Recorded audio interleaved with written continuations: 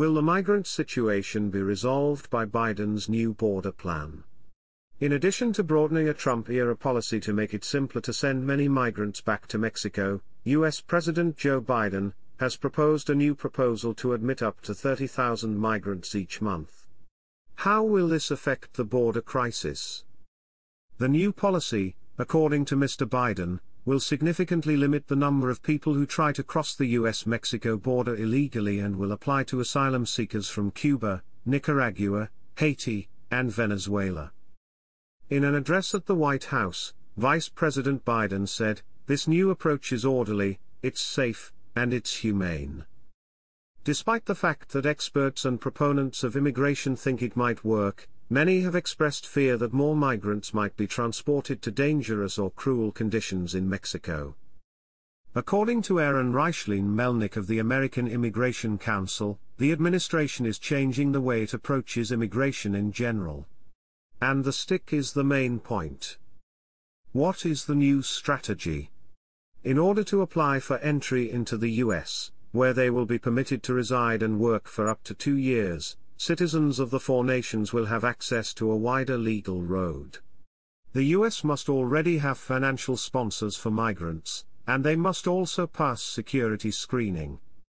Asylum seekers can arrange their arrival at a port of entry into the U.S. by submitting applications through the CBP One app.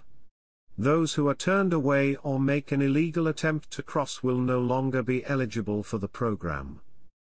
Stay put and submit a legitimate application. If your request is accepted, you have access, added Mr. Biden on Thursday. But you won't be permitted to enter if your application is rejected or if you try to enter the country illegally. A long wait follows an arduous trek for migrants from El Paso. Top U.S. judge maintains border crossing restrictions.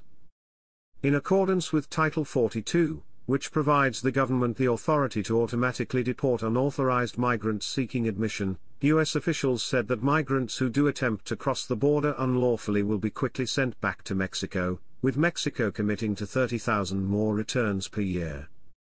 Prior to this, Mexico's government would only accept the repatriation of its own nationals, as well as those of Guatemala, Honduras, and El Salvador, under Title 42. The initiative was expanded to include Venezuelans in October. The previous program, according to U.S. officials, caused a 90% decrease in the number of Venezuelans arriving at the U.S.-Mexico border as well as a dramatic decrease in the number of migrants choosing to take a risky route by hiring human smugglers. Efficacy of Biden's new strategy.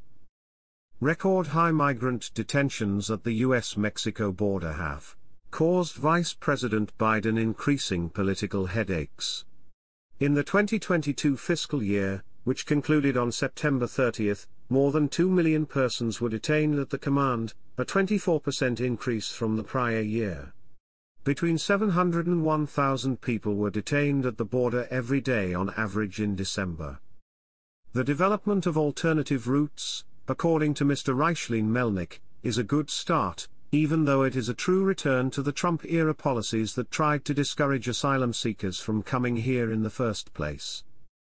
Although he noted that this may be countered by migrant flows from elsewhere, he claimed that there could be a significant decrease in the number of people apprehended at the border, particularly among Cubans and Nicaraguans.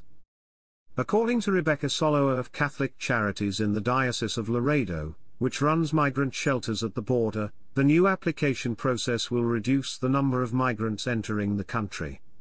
It won't be as much of a crisis if everything is done in a controlled manner, she remarked.